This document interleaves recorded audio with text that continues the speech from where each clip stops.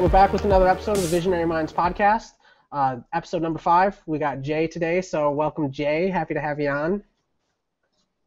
Hi there. Hi. All right, let's just get right into it. Why don't you get into just some of your personal experiences with psychedelics, or perspectives you have on them, or anything related to that? Personal experiences with psychedelics. I think I'm probably not the norm with how I started out with psychedelics. I came probably more from a interest in how the brain works, even from a young age. So I will include cannabis as a psychedelic for me when I was younger, but I was interested in what it kind of what it actually did to the brain, which kind of made me curious to smoke it for the first time when I was a teenager. And but I was probably a bit young with entering that realm, because I sort of got caught up in sort of the wrong social groups and things like that with friends at school, and ended up smoking maybe a little too much, as you do when you're exploring with something. But I ended up pulling away from it, but it kind of threw me more into that interest in psychology, and so I ended up learning what I could, reading up on aspects of psychology, and also for some reason the occult as well from a young age, and those two sort of things combined, and particularly reading Jung's work and sort of philosophies around dream work and things like that, and with that, kind of as I got a bit older, like in my 20s, I sort of got more kind of directed towards psychedelics again, but through that kind of perspective, I guess you could say, with just that interest in psychology. So I did experiment with LSD as well, and things like that, but that's sort of where I started with that. There's always that's kind of always existed an association between psychology and psychedelics. I mean, when psychedelics first started kind of coming onto the scene, in the 50s and into the 60s, that was the context, was like psychological tools, basically, and people were using it to, make faster, more radical, and quicker changes in people psychologically through the use of psychedelics, which obviously proved itself to be obviously highly effective. So it's a natural association, I think. Yes. And, I know you're a fan of Timothy Leary too, so it's, I guess, a big part of where he was coming from. So, Timothy Leary was obviously a huge figure in it, and he was, he was coming from, he was a professor of psychology at Harvard at the time, when he got into all that, and he was all about, and he actually, he did studies, like, for instance, one study he did that I find fascinating is I was using mushrooms on prisoners, and I forget, this is more or less right. Normally, within some window of time, apparently like 80% of people in prison will return to prison within some window of time. But the people he took a group of people and tried a mushroom session with them with a goal of getting them out of the criminal mentality or whatever. And among that group of people, only 20% returned to prison within that time frame. So that's extremely significant and substantial, and over and over you find results like that. It's just effective. Well, that's what I guess they're doing now. They're finding that those are the same kind of results, if not better, in sort of more controlled environments. Counseling, for better or for worse, Timothy Leary, a lot of people demonize him in the psychedelic community. in this day, which I personally find frustrating. But what their perspective on it is, they basically say like he was like too reckless or whatever and too open about everything, and then that kind of fucked everything up. But the flip side of it that I think is really important to acknowledge, that I find to be important, and he obviously did too, and I think people should be more conscious of, is what he didn't want to happen is the same thing that still could happen that I still don't want to happen. He didn't want psychedelics to come to be seen as literal psychiatric medication. I mean, just think about that. That is the path it could have went, and that's still the path it could go. Like literally, if you have a mental illness, you have a medicine, you know, that's not the proper. And I mean, I'm not saying it's not a proper use of it, but it's not all it is. It's much more than that, and it's very limiting to say that's all it is. Almost like what is that Brave New World scenario, that sort of dystopia where you just take a pill to, you know, solve all your problems, which, I'm not quite sure whether LSD would work so well with that anyway. Well, that's what they say originally. It was all the government was using it for, you know, attempts at brainwashing and stuff like that. And supposedly it got out of control. Like they're like, oh, this is not gonna do what we thought it was gonna do. Not the best idea. But I think Timothy Leary, it seems to me that it's just the time and the place, and it's almost like it didn't matter who it was. It just it had to happen that way. You know, someone had to kind of you know, take the discovery of LSD and popularize it, and it just so happened to create a kind of a cultural revolution in a way. The whole sort of, you know, free love, hippie 60s type of thing. But you know, it's just like one of those situations where culture or society had to go through that really maybe challenging or difficult process, and then over a long period of time, you know, evolve through that. Through, you know, I guess politics and all of that kind of stuff, even to this day. But it is getting a lot better, right? You were just, I know you mentioned before about this whole, Colorado and Denver.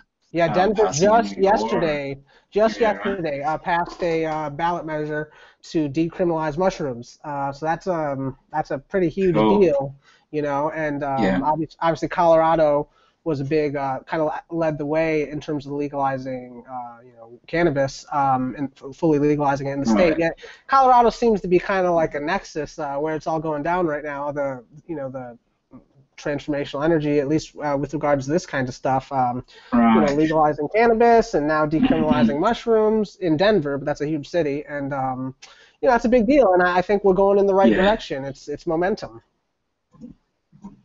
Can I just ask you, are you able to clarify on what this is? It a bill or a law? Well, what it is so there's you know, politicians pass laws and whatnot, but then there can also be states or cities can have voter referendums or voter. So if you get a certain number of signatures, you can get a specific issue on the ballot. When people vote, there's a list of things that are basically voter-initiated measures. So they got enough signatures to get it on the ballot, and then so then that just became a single issue that was on the ballot that you voted on. Should we, you know, decriminalize mushrooms? And it was kind of interesting. Actually, I'm very excited about it today because last night when I went to bed, everything I was seeing said it failed. It didn't pass. And honestly, at the time, everything said that it got about 45% of the vote and didn't quite pass. And honestly, I was like, well, you know, 45%, that's pretty good. And that's how I was looking at it. And then I woke up today and I see it passed. And apparently what happened is, you know, not all of the ballots had been in yet. And everyone just started running it. All the news agencies just started saying it failed, it didn't pass. But then they just kept getting more and more ballots in. And apparently the late ballots were very in favor of it, and so then, you know, you wake up the next morning and it overturned it. So when you say ballots, is this just the general population putting in votes, or is it people within the government? Right. Okay. Yeah, it's just people. Really cool. Yeah, and that's one nice thing. I think that is a nice thing. I mean, that's how I don't know if all, but at least most all of the Yeah. cannabis reform has come through voter initiatives like that, and that's one nice thing, I Yeah. guess. Cool. I don't know if it gets used as much as it could or should, but it's a nice thing in our system, I guess, is the voter initiative thing. I mean, Yeah. it's if Oh, totally. yeah, And just getting information out there and promoting awareness and like just using the internet to do that. exactly. It's a great tool, but yeah, it just takes time, I guess. Yeah, But you got to keep pushing, I think, if it's something you care about. Yeah. right. But so, can you clarify on what this law or bill actually means? Yeah, Like, yeah, what's right. what's the state? So well, it's that city, just the city, and but what it is like, it's a decriminalization bill. So, not Yeah. everyone is aware of the nuances. So, like as far as decriminalization and legalization, so. Decriminalization, which is what passed, is to say it's not like you're going to be able to buy mushrooms in stores or anything like that. But what it Mm. is they're not going to pursue criminal charges for people having mushrooms. Possession. It's just not. Right. It's technically still sort of illegal, but they're just not. So you can't, like I said, they won't let you sell it at stores or anything, but they won't pursue criminal charges if you have mushrooms or take them. It's not considered to be a criminal offense. Right. Yeah. Yeah. Yeah. Is there a certain amount that is involved in the That's a good question. details? I'm not sure about that. I would assume that there probably is a limit, only because it seems like all of the cannabis legislation involves some sort of a limit. So I have to Right. assume there's Yeah. some sort of a limit, but I don't So it know.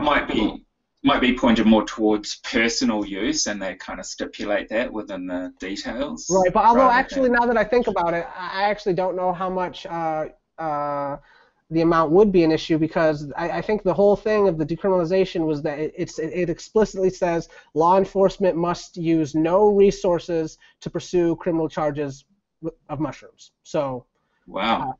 Okay. Yeah. Cool. so that's so that's a great thing, and I think like you Very were talking cool. about the '60s and all that, Leary Yeah. and that whole movement.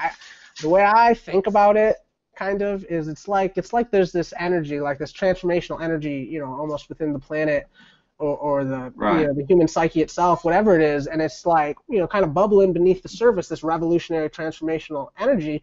And I just think that Right. it like bubbled up in the '60s in a substantial way. I just think it wasn't time. The time hadn't yet been reached to fully let it take Yeah. hold.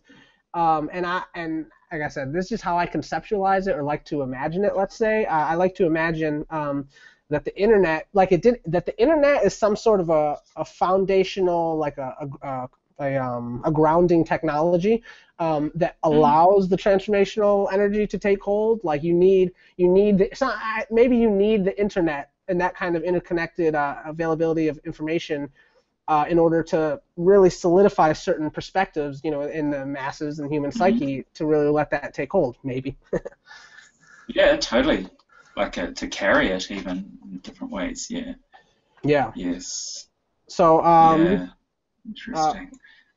you talked Mm. about how in your mind, well, it was psychological, but then also you mentioned the occult, and that was the Yes. interest for you, which I think that's very interesting, and I love that, because to me there's a Yeah. clear association. I mean, I find occult ideas suggest themselves to me on psychedelics. I Yeah. get Right. Right. occult perspectives and whatnot, and there's a clear Mm. relationship, I think. It's interesting because it's sort of not explicit. I don't see a lot of people talk about it, but it seems pretty clear to me. Yeah. Sure. I think. Well, for me anyway, that um, it's more a thing of um, just that inner reflection thing with psychedelics or mind altering drugs even just that shifting your perspective, your actual perspective of how you see things. So seeing things from a different angle, or maybe outside yourself, seeing your Right. own life, your own sort of existence from a different perspective. Yeah. And I think that inherently, for me anyway, facilitated the sort of, I don't know, interest in ideas Yeah. about what is existence, Right. and that is sort of a part of what occult philosophy is about, really. Right. But I see occult philosophy as a very personal thing. You have lots of different systems or belief systems, Right. and it's Exactly. just a matter of finding things that work for you, that Yeah. you connect with. Nothing's right or wrong, it's all just different ways of looking at things. Again, coming back to that shifting perspectives. Yeah. But yeah, also a very inward thing for me. It's not a truly So just structured system. looking, It's very general. There's a lot of authors. There's a lot of different perspectives in there. I know, like for me, yeah, and I right, imagine a lot of people, when I first started reading that stuff, to me, the word occult sounded bad. I don't know. I didn't like it. Just maybe that was just right. my perspective, what I came up with or whatever. The word occult just sounded bad, and I think it does to a lot Right. of people. And I don't Yes. know. Yeah. This is just semantic, or not even semantic, like just the sound almost. But I think something about the word cult being in it is I it's just think it's a cultural appropriation, is that? No, not quite. It's a thing where, it's used. I guess the word occult goes back to old stories, but even in modern day film cinema, exactly. it's a word that's used like in horror movies because it's Yeah. hidden or freaky or spooky, Yeah. and spirits Exactly. like that. But really, it's a word that basically means hidden or hidden knowledge, which is basically something that's not known as yet, Right. or not Yeah. obvious. So I mean, it's a pretty simple concept. It's not necessarily bad or anything like Well, I that. kept, I was reading a lot of different spiritual texts of all different sorts, and there were certain texts and authors that I loved, and they Right. were identified with the occult, and I was like, all right, well, like I would never want to say occult because it just sounded bad, but then as time went on, I'm like, I don't know, like these authors, like the things they're saying are the best ideas that I've come across. Like I love these ideas the best, and all of them, apparently that's what occult is. That's what occult means, because every single one of these texts that say this stuff is classified as occult. So eventually I'm like, I guess I like the occult. I don't know. you know? Yeah, yeah, yeah. It covers so many areas too, really. Yeah. I think when I was younger, I found the word occult a bit like that too. But I'm the kind of person who will go and research an actual word, and I'm pretty sure I did that. Where does the word occult come from? And and I want to understand the foundations of words even and what they mean. Yeah. But I kind of got I don't know, sort of, I went on a path through psychology with Jung, as I said, because I was very much interested in how the mind works and how my mind worked, and why do I feel or think or experience certain things beyond what just other people tell me, or Right. what the normal perception about it all is. And so I connected with Jung, I think, thankfully, because it led me onto a path that just seemed quite natural for me, Yeah. through sort of spiritual concepts, and also, yeah, like I said, things maybe a bit more later in life that related to psychedelics. Yeah. But I definitely, it was a thing about getting into my own mind, really, and Right. trying to understand that first, and then the outside world, and how your mind connects with the outside world, and all the energy that goes on with that, and then other Wow. people and the collective, and and Yeah. yeah. Another person who I found really interesting was Joseph Campbell, who's a comparative mythologist, Yeah. was, and he kind of helped me understand, a lot to do with religions and mythologies, and how the collective aspect of society can work in those kind of more occult ways, I guess. So Right. yeah, Well, yeah. that's that comes. I'm more familiar with Jung than I am Campbell. Right. I guess, like, Yeah. peripherally familiar with Campbell. Like, I've come across some stuff by him, but I really haven't read him at this point. I'd like to. Right. I Yeah. know Yeah.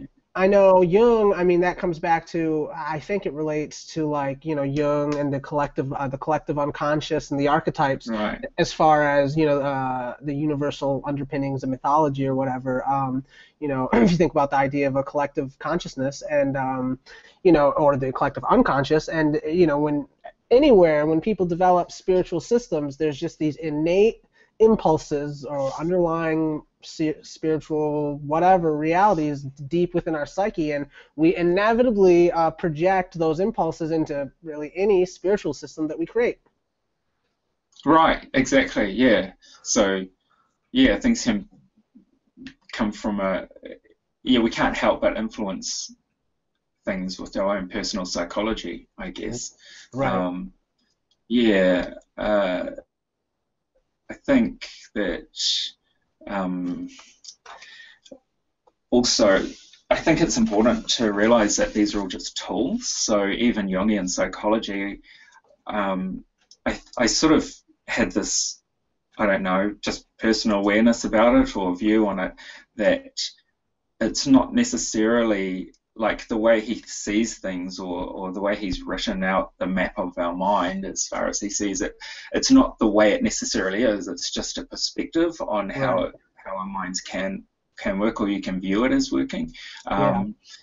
Um, And it's just a tool. So for me, Jungian psychology is just a tool. You could interpret how, psychology in different ways than his, and it would still just be a different way of looking at it and a way to work with it. So, and that right. comes back to things like the occult or magic as a Yeah. system or systems. They're just different ways to, work with reality and Right. your mind. Yeah, And that and and that's the same with psychedelics too. Yeah, I was just gonna say, Yeah. psychedelics, and like you talked about, sort of, changing or exploring and changing your mind or your perception, the way, that you see the world, and Yes. embracing, getting more into the relativity of, your perception. And to me, that's a big part of what psychedelics do.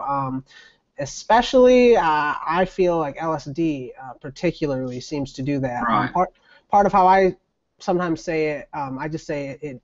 A big part of what it does is it decontextualizes experience. So, like, we go through our life and we have, it's not vocalized, but we have this firm understanding in our mind about where we are and what we're doing, what the context is. We have a general understanding of the context. And when you take a Mm. psychedelic, it sort of decontextualizes your experience to where you're like, oh, wow, like, I could see this in so many different ways than I ordinarily see Right. it, and Yeah. it really Yeah. opens up that power of, personal perspective and the relativity and the potential to change it. Yes, exactly. Like, yeah, you can't really, I don't know, if you're talking about personal issues or problems and things, you can't really fix something if it's broken, if you can't see that it's broken, Not Right. that things are, necessarily broken, but it's just that idea of, yeah, I think we're on the same page with how I was talking about shifting your perspective Yeah. there, with that being able to see things from different angles, or different, I don't know, dimensions even maybe. Yeah. um, Right. but yeah, um, It yeah, I think, definitely, they can reveal you, like they reveal you to yourself. They reveal your own mind to mm, yourself, and you just get to see more clearly, your tendencies that you might not really acknowledge normally. And then when you're on a psychedelic, it just exposes it so obviously. right, yeah. So I've I found that with cannabis, in a big way, when I was younger, almost too much, in a big, too much of a way with that, Uh-huh. very intense. But I do um, see a lot of benefit in the use of cannabis. Yeah. But for me, it has to be small amounts, and I hardly ever use it, to be honest. It's a very sort of particular or controlled kind of process for me. And That's a good thing, probably, sometimes, I would say. I mean, it's yeah, I cannot even remotely claim to stick to it myself, but it's probably a good idea. right. Really. Oh, but everyone's different. I'm just saying, for me, No, I yeah. can't. It just makes my mind too hazy otherwise. But Uh-huh. yeah, Well, it's it's the same definitely thing as Terrence McKenna. It's pretty funny right. because Terrence McKenna, he smoked heavy all the time. He smoked heavy amounts, Right. large Yeah. amounts at Yeah. all times. And then, but he said, and sometimes people quote him as saying, he said, I think the best way to use cannabis is once a week, and then as much as you can possibly stand. Like you just flood your mind Oh, infrequently. like. Oh, you mean as He in all talked the about time? Like, using it infrequently. Well, he said ideally, right. probably the best way to do it is infrequently, but then when you do it, really flood your mind with it. He said that would also expose to people its psychedelic properties more than Well, people right. often do. That's another thing. It becomes it's one of those drugs that I guess if you only use it very occasionally, it can be quite a psychedelic experience. So for me, it actually is quite a Yeah, psychedelic experience, like just having using cannabis. yeah, But which is if I awesome. use I it at envy it. I use it so much now. It's just like life. So right, I envy yeah, yeah, it. and some people operate well on that. That's fine. But yeah, I also have spent time in the past experimenting with it as a synergistic ingredient, so to speak, Oh, it's with the other number one combinations. synergistic tool there is for sure, I would say. Right, yeah, I know that you've sort of felt this too. So that's really interesting, Yeah. and it's a relatively safe one for me, cannabis, Mhm. because yeah, just I don't want to have to go into that, but you know, yeah, and it's easy to control the amount Right. to a degree. Yeah. I've experimented with Salvia divinorum from I don't know from a long time ago, and it's a plant that I deeply respect, and I don't all of these things I don't use often, but when I do, it's with a quite how do I put it uh, determined intention, I guess, Right. Which is and it's self. the ideal way to do it. So. Yeah, and salvia is another one of those things that what you reminded me of when you said it can throw a lot out there about your own personal psychology or world, Yeah. and kick you in the ass sometimes, right? But Oh yeah. yeah, that can be. I've had a few um, experiences with salvia where that's been a big part of it, but on a very a deeper level than cannabis. Right. Yeah, much more kind of reality shattering might be a good Yeah. way to put it. Not Right. not not necessarily freak out way. No. Although I will say that I don't recommend salvia for everyone. Yeah. I think Well. I can take certain things, experiences like with psychedelics, pretty well. Right. But I have seen, just even growing up as a teenager, seen people, not necessarily salvia, but experimenting with other drugs, just not of the right kind of uh, mind, really, or Yeah. capacity to Right. to really to go to certain places with them. Right. But Yeah. that was my It path, and yeah, yeah. It's when I now salvia was the first psychedelic I ever did, and I was in high school and was not prepared at all. It was Uh, I would like to do it now, to be honest with you, because I have not. When I did it, it was before I had ever got in a real way gotten into spirituality or philosophy or any of that kind of shit. So it was, like Right. I said, the worst context. First of all, it was the very high extract stuff that I did, like the highest available Yeah. extract, Okay. like 40 or 50x. Yes. And Hmm. it was the worst context possible because I was at a party and Mm. we were drinking. I'm sure someone's like, "Hey, Yeah. you wanna smoke some salvia?" I'm like, "What is Yeah. salvia?" He's like, "It's a plant. It's kind of like weed. It's more powerful, but it's kind of like that." And I'm like, "All right, fuck it." And Yeah. and that was insane. I mean, I've done DMT a number of times, and I mean, it's like I said, the context is so different now versus high school, but in my experience, I would have to say that salvia is the most powerful Right. breakthrough experience I've ever had. Because Yeah. like when Well. I do salvia or DMT or ketamine, which are basically breakthrough type of substances in their own way. But either of them, when I do it, I'm like, all right, now lay down and close your eyes and let it happen, kind of thing. Whereas with Mm. salvia, I had no awareness of my eyes being open or closed. I didn't try to make anything happen. I was just all of a sudden I was somewhere else, and it's not like, oh, if I open my Mm. eyes, like there was no concept of my eyes being open or closed. I was just It's somewhere else. it has that kind of, especially if it's like you said, an extract and you're smoking it, to just take control of the situation, and you're not really, I've found anyway, so much in control, which kind of can be a cool thing. It's like here we go, what have you got for me? Yes, I'm buckle up. I'm Here just we gonna hit go. the, yeah, but exactly right. But yeah, it can be quite a terrifying Yeah, experience that's where I was getting with it, for a lot because of you talked people. about how, and you're not even sure if you would recommend it or whatever, because I know, and again, I was in high school and a lot of my friends did it. A lot of people, we were doing it. It was legal at the time, and we just buy it and do it. Yeah, And right. Yeah. um, and I don't think I ever knew of anyone doing it and not finding it terrifying. Everyone who ever did it was terrified. Mm. I never literally heard of Yeah, anyone doing it and not being terrifying. So that seems to be the right. quality of it. Although I believe that's why I'd be so interested in doing it again now, because now I have Right. experience and I have a philosophic and Yes. spiritual Yes. background to contextualize it.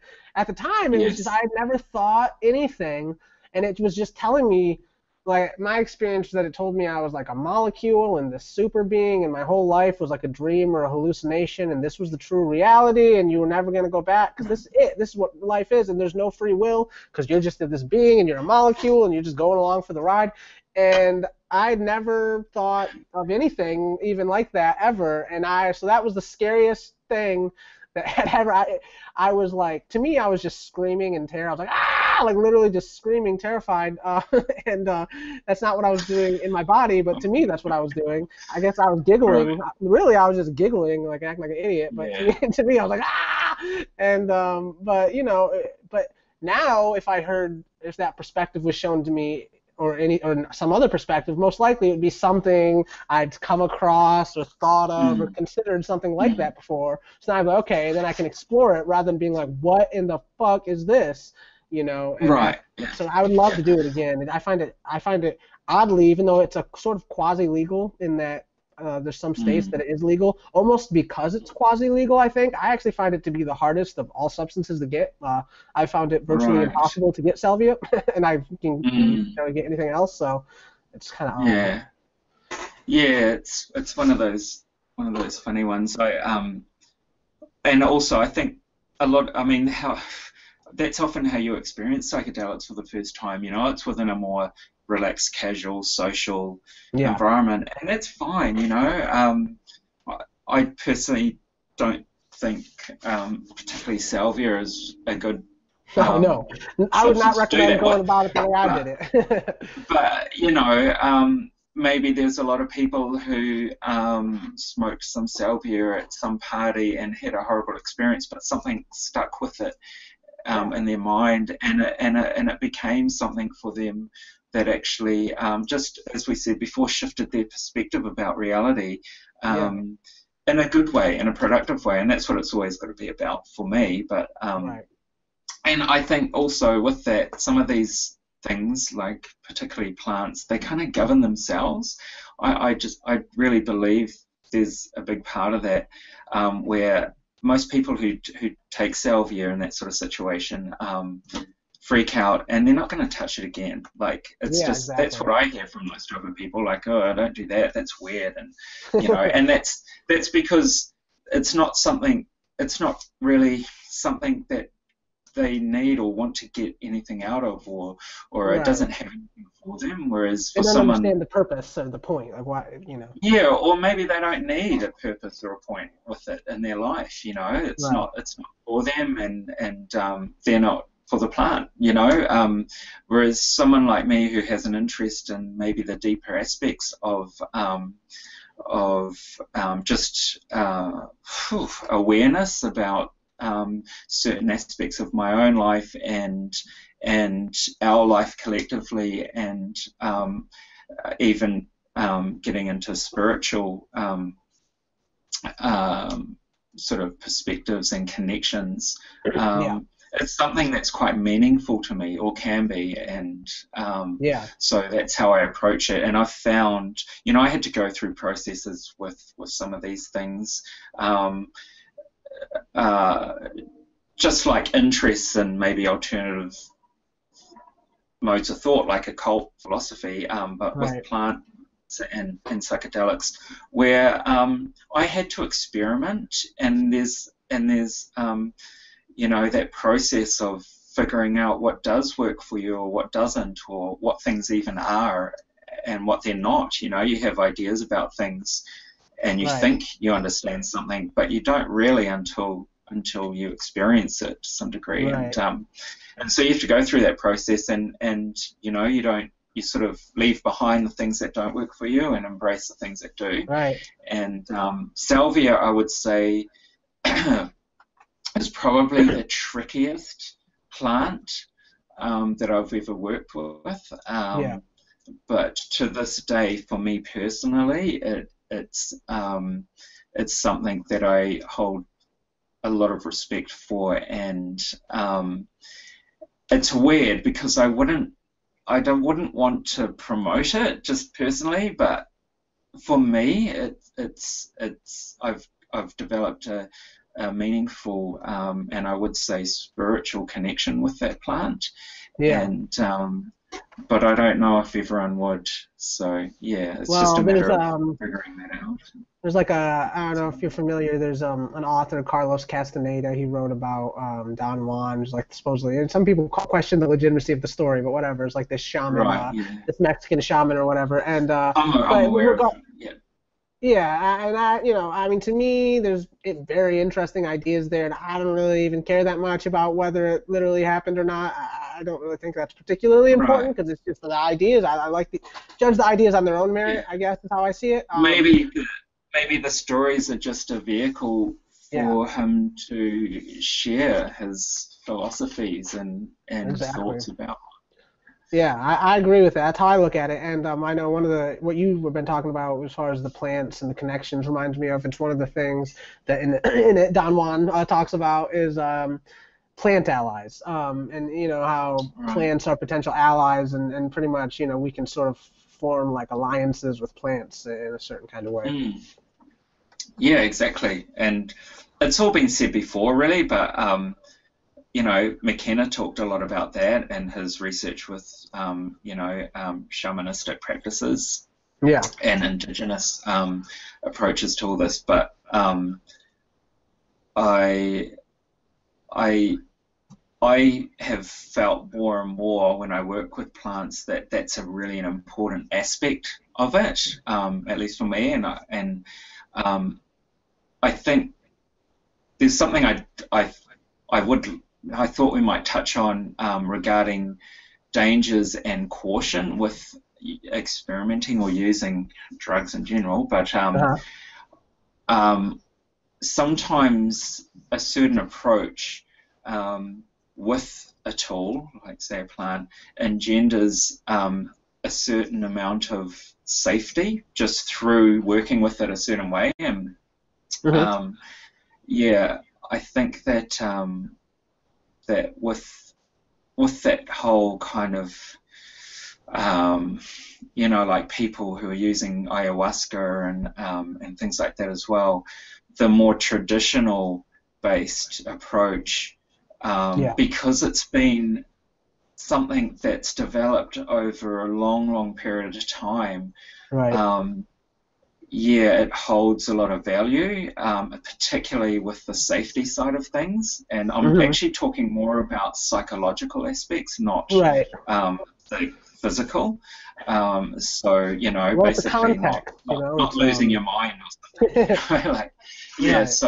so for this, again, this is a certain way of seeing things. So things like Yeah. when you talk about plant entities and spirits and developing a connection with a plant spirit, for Yeah. instance, Yeah. that's one approach to work with these things. And I don't know what's best, but I've found more and more that I connect with it that way better than just smoking some high extract salvia and tripping out off to another dimension. I Yeah. have nothing against that, Yeah. okay? And I have sort of experimented in different ways with that stuff, but Yeah. I will say about salvia that my feeling as I've worked with it more has gravitated much more respect with the idea of it being used more traditional approaches, so Right. not the smoking but the actual chewing of the leaves. Yeah, I'd be interested in And trying that. I've heard good. That's the traditional yeah, way, certainly. and what becomes involved with that is that you're actually consuming it in a different way, and you're consuming Right. the leaf matter, Right. um, as opposed to burning it in smoke. And for me, it's the connotations as well. So, it's the connotations of actually consuming the flesh of the plant, and Yeah. how that is integrated It's like into the sacrament, whole, like a sacrament, yeah, like the whole consuming experience. the body of Exactly. Christ, so to speak, metaphorically, Mm. another manifestation of Yeah, that. and it's funny, when you take psychedelics, you start to realize that these things can actually be quite important, these sort Yeah. of details, with experience in life Yeah. even. So, yeah, I just wanted to Yeah. mention that, because it's something that I've found, and I've worked with salvia for many, many Yeah. years, very intermittently. Right. I'll go years without, touching it, but and then I might. It just depends on life circumstances, and I'd love to but I do. experience with the levels of it more, and it sounds like Right. also actually chewing it in Yes, that way. yes. It definitely I'd be interested in trying that.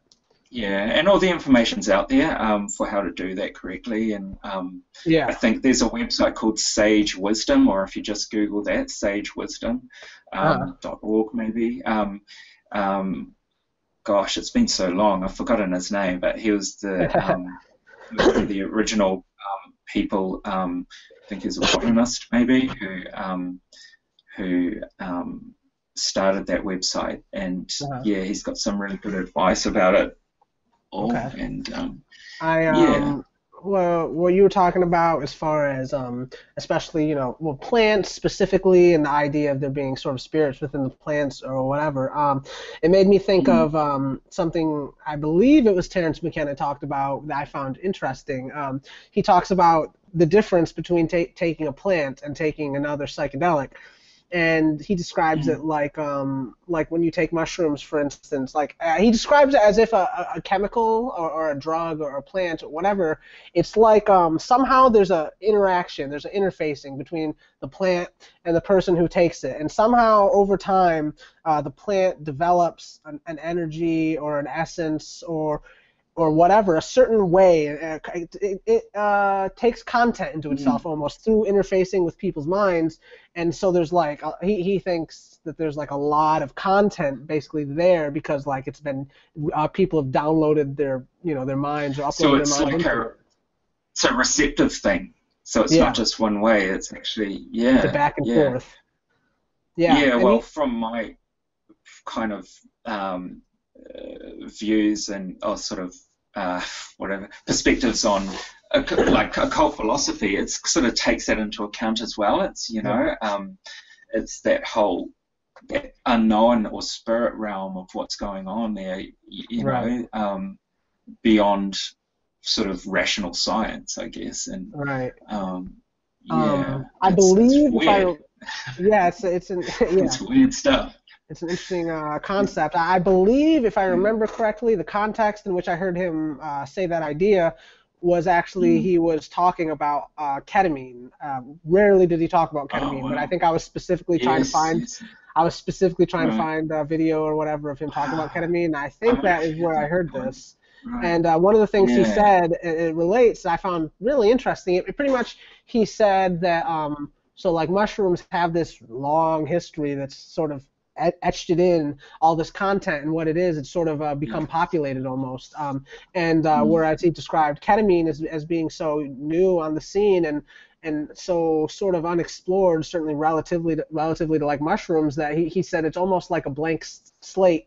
It's Mm. much more Mm. of a blank slate that almost Mm. it's not pre-populated almost like you got to make it what it is, which I actually So is that kind of like there's not much history there for us yeah to and well kind of pull from as well? yeah, like it's like Right. perhaps Mm. when we take some of the more traditional psychedelics and we get all these perspectives and visions and all that, maybe those visions come from the fact that they're already in like the database of that substance, and it's like it's Right. content that's already there, and because other people Interesting. have uploaded it into it, so we naturally tap into that. And when you take a newer Mm. substance that's much less used, that hasn't had nearly the same amount of information uploaded into it, so you're not given the same sort of content, and it's more of a blank slate That's for right. you to kind of mold in a Yeah. way.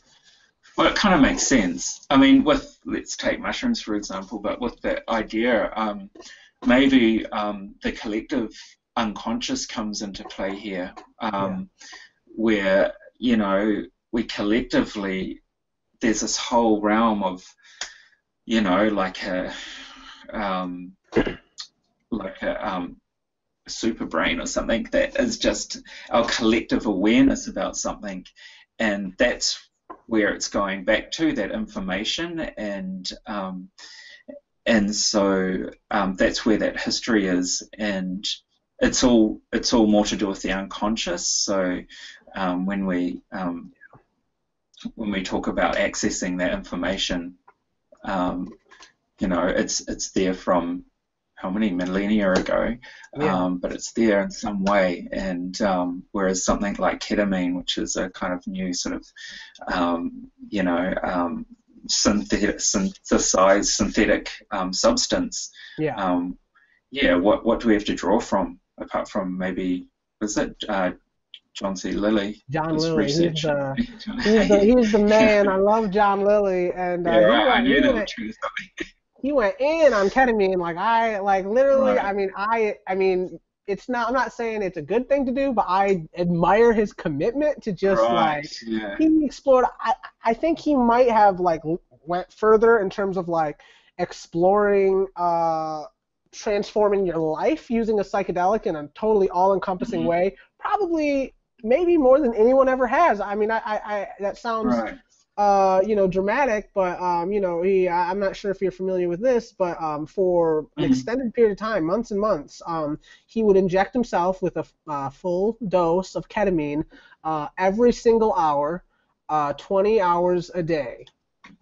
And we give Wow. him so 4 hours Yeah. of sleep. He'd wake up and just every single hour, ketamine injection, ketamine, and he lived life for months Mm.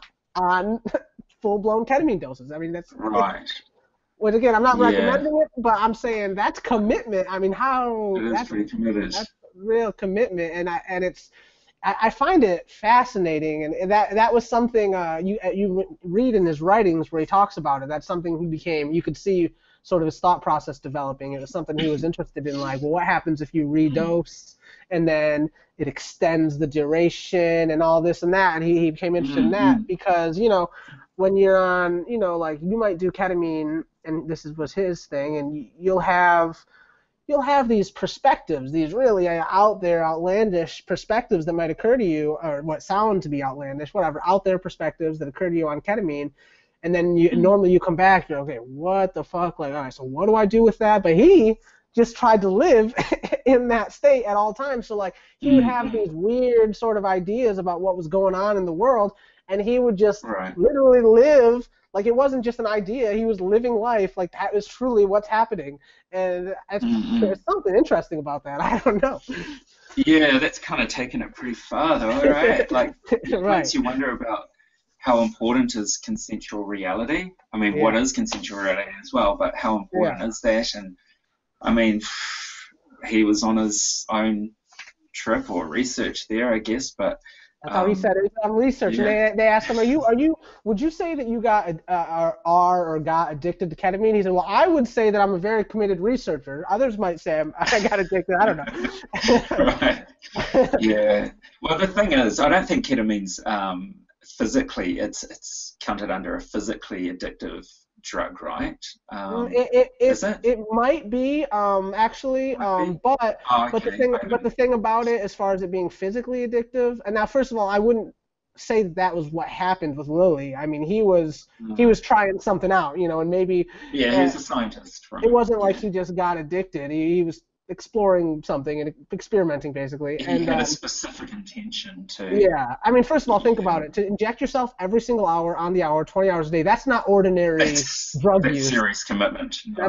That's not a typical behavior pattern of drug addiction or whatever. There's something else going on there. Yeah. He's exploring realms. Yeah, and the thing about ketamine, as far as its addictive potential, I think because the truth is most people who use ketamine, I think the majority of its use is not entheogenic or visionary or psychedelic or however you might want to look at it. That's not how people more often than not are using it. More often than not, how people are using it is, I mean, they basically use it. They snort it in like clubs and stuff like that. It's like they use it at clubs. It's a party thing. It's a party. I don't know. I don't understand it but apparently a lot of people are using it in a party context, which I don't understand either. But obviously, it's a dose thing. I mean, I can't.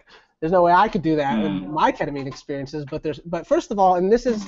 It was a big barrier to me doing it, and it's a big barrier to a lot of people doing it, I think, is the fact that ketamine, a lot of people have said, and I have found this to be true, it appears that you have to inject it, it can be in the muscle, which is a different thing than in the vein, but you have to. If you snort it or do it in any other method, it does not give you that kind of experience. As far as I can tell, and I've read a lot of people say that, it just seems it's impossible to create that kind of experience in any other way than injecting it, which is maybe unfortunate, but it's kind of a reality with it.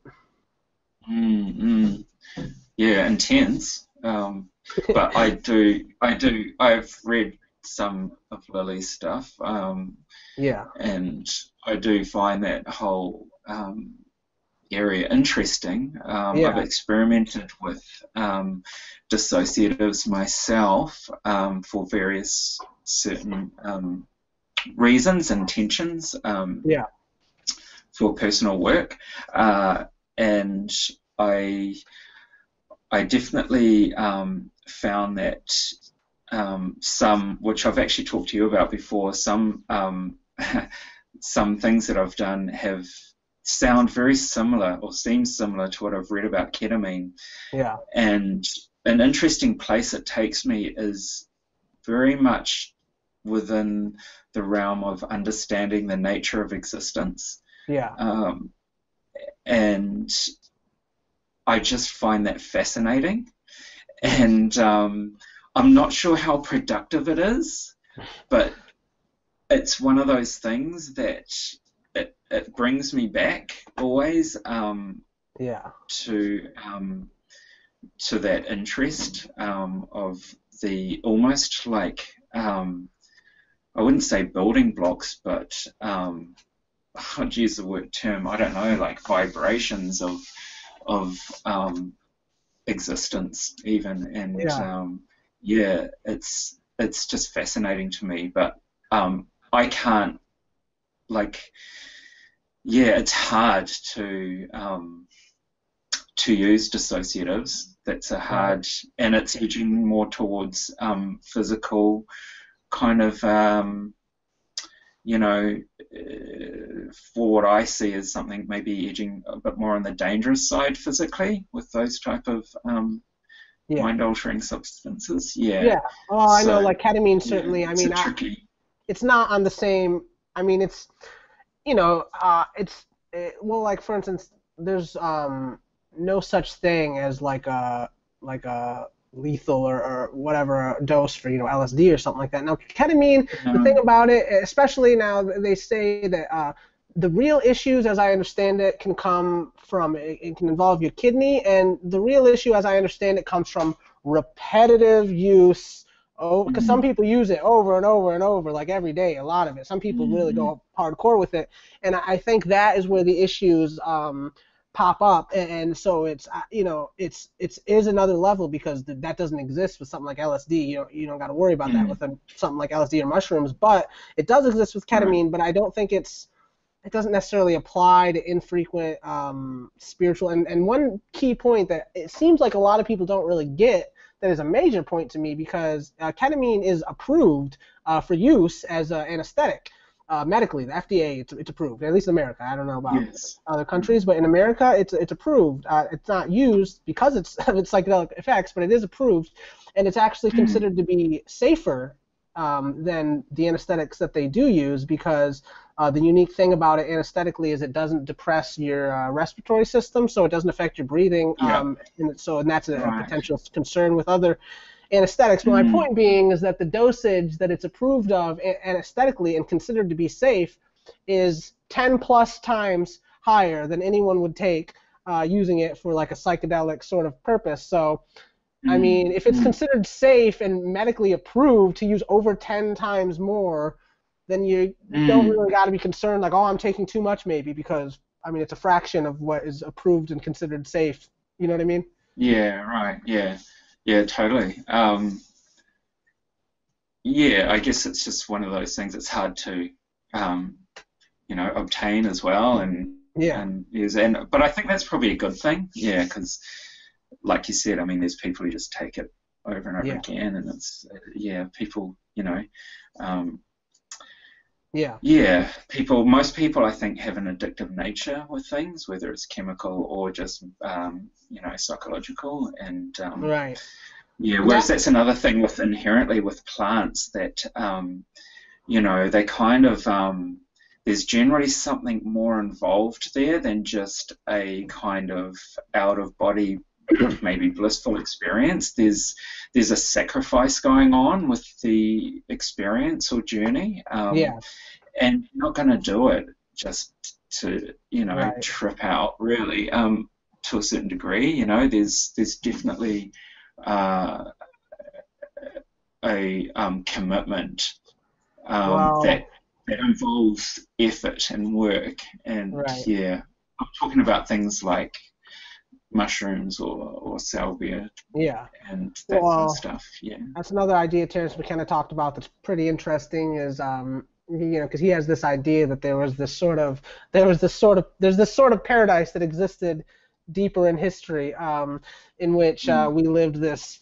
sort of natural life and part of what it was that we were consuming mushrooms on probably maybe along with the lunar cycles or something and we right. had this sort of symbiotic relationship with mushrooms that, according to him, existed for a long time.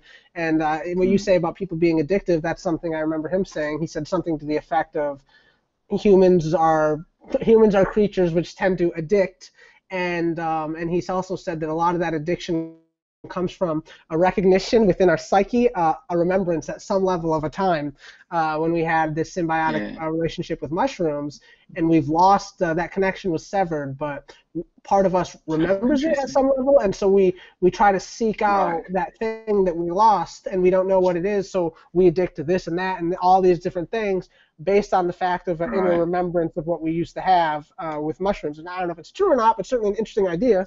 Interesting concept. Yeah, you Yeah, never know. I do also think that we are creatures of habit as well. Like that's a big part of our, you know, inescapable psychology. And um, but you can use that to your advantage as well. And yeah, that's like if we're talking about if we're talking about the occult and magic and things like that, that's a big part of that. Is basically it's